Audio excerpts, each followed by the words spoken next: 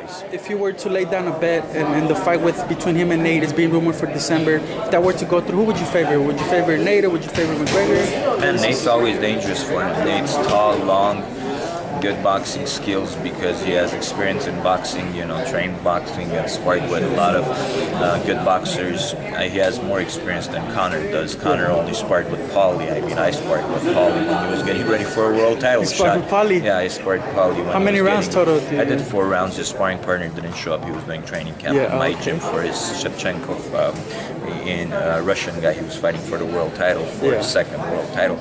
So I jumped in there, did 4 rounds when I wasn't in shape. Paulie's not a big puncher, so you could stay in there no problem. I kickboxed all my life. So, but you have Nate sparred with a lot of, you know, I heard he does sparring with Andre Ward and those guys, you know, and he comes down and spars here in LA too with good boxers, and he's more experienced in boxing. So, you know, southpaw, long arms, you know. So it's a good fight. You spar Malignaggi, obviously you follow boxing, you're a big boxing fan. You have Mcgregor.